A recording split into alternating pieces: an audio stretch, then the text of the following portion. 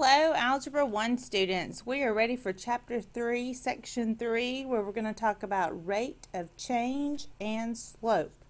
First, we have a couple of review problems before we get into our slippery slope over here. Remember, we talked about rise and run, and that's what slope is all about. But before we do that, let's make sure we can solve linear equations algebraically and by graphing. So to solve the first one, we'll add 5 to both sides, and 2x equals 30. We'll divide by 2, and x equals 15. So that's solving it algebraically. Now let's solve by graphing. The best way to solve this is to get it to where 0 equals, carry everything over to one side and leave 0, also known as y or f of x. So if I subtract 5x from both sides, and if I add 6 to both sides, in one fell swoop I have 0. 0 equals negative 2x minus 2. So we're ready to make a graph, pick some points for x, and plug them in to find y. I always like to stay near my origin, so let's do negative 1. Negative times negative is positive 2 minus 2 is 0. Let's try 0. That'll give us negative 2. And let's try 1. Gives us negative 4. So now I'm ready to plot negative 1, 0. Negative 1, 0 is right there. 0, negative 2 would be right here. There's my x-intercept and my y-intercept. And then 1, negative 4. 1, 2, 1, 2, 3, 4.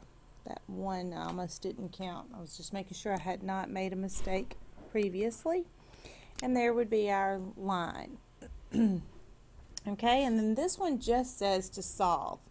So if we try to solve, we add 4x to both sides, and we end up with 9 equals 1, and we know that's not true, so this one has no solutions.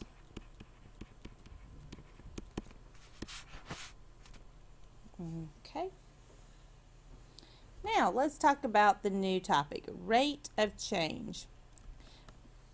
I briefly mentioned this in class, but let's see if you remember. I said x is independent. It's the independent variable. Y is the dependent variable. So x can be anything you want it to be, and depending on what you choose for x, that will determine what the value of y is. So when we look at the rate of change, it's always going to be the change in y over the change in x. And I learned in college that the Greek letter delta stands for the words change in. So delta y over delta x. And I also have another little mnemonic for you where you can remember which one goes on top. This is just a fun way to remember. I'm going to draw this and make this look like a martini glass. And I'm going to put sweet tea in my martini glass. That's just the glass. I'm not advocating drinking martini or anything. I'm just saying that's the kind of glass that looks like. It's a Y over a picnic table. And on my picnic table, I need some legs to hold it up, and those look like X. So that's my way of remembering to always put Y over X when you're finding the slope, all right, or the rate of change. Rate of change is the ratio, we talked about that in class also, that shows how much change occurs. So when we're talking about slope, it's going to be the rise over the run. Or we're going to talk about how much does it change going up and down vertically versus comparing it to how much it changes moving right to left. So in a nutshell, it's the change in y, that's your up and down, your vertical axis. The change in x is your left and right, or your x-axis. All right, so rate of change is always linear only if it is constant rate of change. A rate of change is linear if the change is constant. So that's important to remember. So is the formula for rate of change, and it's just a ratio. We talked about that's the comparison. And you also, I would highlight that x is independent and y is dependent. We talked about domain and range. Domain is the numbers you plug in, and they spit out the range. All right, let's start with some real-world examples. Using this table, it says find the rate of change. Then it asks us to explain the meaning of the rate of change. And this is talking about driving time. So let's look at our table. It looks like x is our hours in time, and it's every 2 hours they've recorded the distance that they traveled.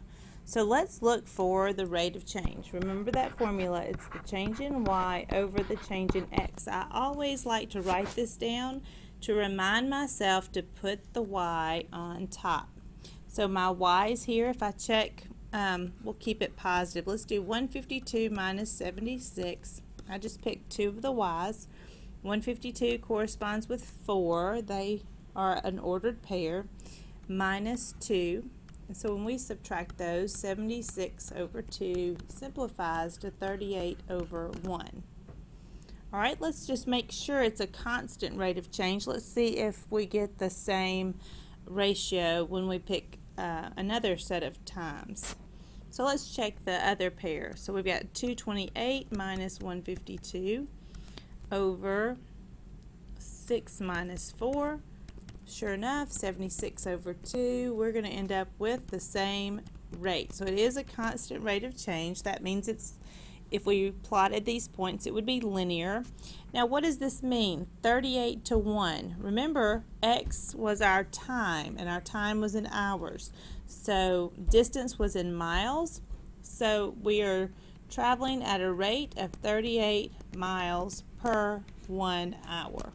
That's what that means. All right. The graph to the right shows the number of U.S. passports issued from 2002, 2004, and 2006. So this might be a little bit of an old example, but we can still find the rates of change from 2002 to 2004 and then from 2004 to 2006. Here we have the formula written. This time we're looking at the change in quantity versus the change in time. Alright, so looking, I'm going to leave my screen still, but you'll want to look at your graph because I'll be looking at the graph I have in paper. So to compare 2002 and 2004, now this is in millions, 8.9 million compared to 7 million.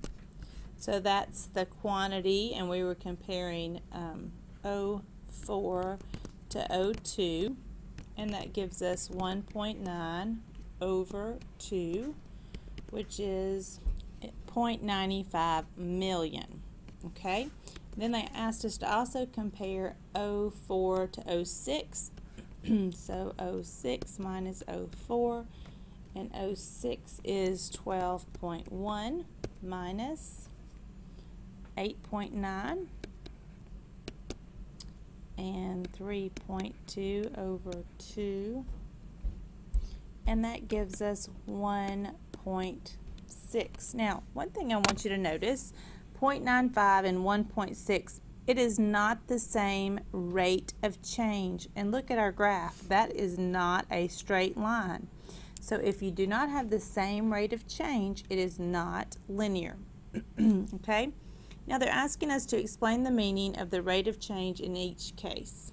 So 0.95, if we're talking about millions, that's 950,000, because you'll multiply million times, well, you move your decimal 6 places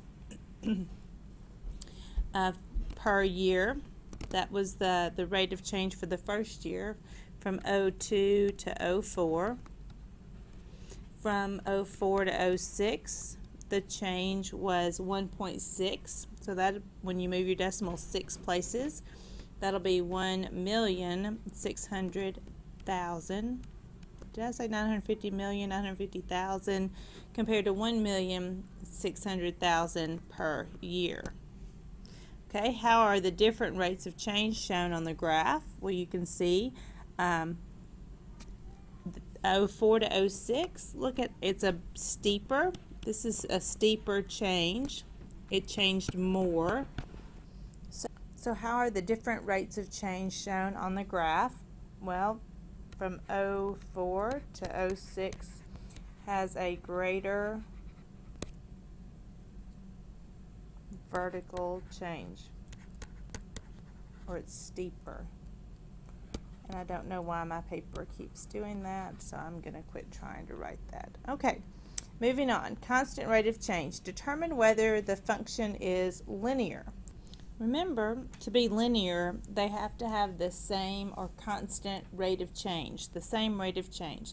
So let's check. We're going to do the slope formula, so 12 minus 6 over 2 minus 1. Remember to put your y's on top, and that's 6 over 1. Let's try the next pair. 18 minus 12 over 3 minus 2. Oh, that's also 6 over 1. My 1 didn't show up the first time. Okay, and then let's try 24 minus 18 over 4 minus 3. And it's again 6 over 1. So, because we have a constant rate of change, and because it's constant, yes, it will be linear. Now, we have a nice little review of our concepts on the next page. I've highlighted some of the important terms there, and of course, do not forget the formula. This is the formal formula, how to find slope. The number one careless mistake students make is they get their x and y mixed up. So remember, it's the change in your y over your change in x. I know this is review from last year. As you admire this pretty picture, I want you to realize that vertical lines have undefined slope. A line that is going uphill is considered to have a positive slope. A horizontal line that's supposed to be perfectly horizontal has zero slope. And a downhill line is negative. And I have a little mnemonic. I always say you can make a Z out of a horizontal line, making it zero slope. And you can make a U out of a vertical line, calling it undefined slope. So remember those when you are working your problem. Here it is again at the top of the next page in a more formal way, but I thought the picture was a lot of fun. Let's work on finding slope. How do you find the slope of the line that passes through 2 points? You're going to be using this formula. Let me get you started. I'm going to let you finish the rest on your own. So this is our first x and y that we have in our pair of points. And here is the second x and y. So I'm going to say 5 minus 2 over 5 minus a negative 3. Be careful, minus a negative makes plus. And so that's going to be 3 over 8. So the first slope for number 1 is 3 over 8. And you'll work through these problems just taking your time and using the formula. Remember that the first ordered pair is usually x sub 1, y sub 1. The second ordered pair is x sub 2, y sub 2. This is just saying couple number 1, couple number 2. You are not squaring x and y. And the last type of problem in this section says to find the coordinates if you're given the slope. So here's my formula. And I'm going to plug in what I know. I have my first x and y. My second x, I don't know what it is, so they said call it r. And then they gave me my slope is 1/2. So as I plug in my points, I have 2 minus 3 over r minus 6 equals 1/2. Let's simplify. That's negative 1 over r minus 6. Let's build them a house. R minus 6 stays together because I'm going to have to treat that as one number. And here I can cross multiply because it's a fraction equal to a fraction. And when I cross multiply, negative 1 times 2 is negative 2. And then 1 times r minus 6 will just stay r minus 6. You can drop the parentheses now since we only multiplied by 1. Add 6 to both sides, and r is 4. I'd like for you to try number 2. And a quick joke. Which monster is the best dancer? The boogeyman.